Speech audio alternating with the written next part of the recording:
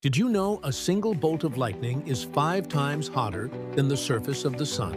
Yeah, you heard that right.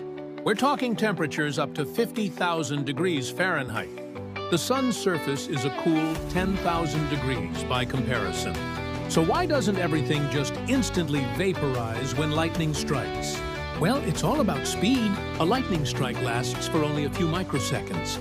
That's an insanely short amount of time. So, while it packs an incredible thermal punch, it's over so fast that the heat doesn't always have time to transfer and set everything ablaze. It's like a super hot, super quick ninja attack from the sky. So next time you see a flash of lightning, remember you're witnessing something with mind-blowing power. Hotter than the star at the center of our solar system. Isn't nature just wild? If you found that cool, hit that like button and subscribe for more mind-blowing facts.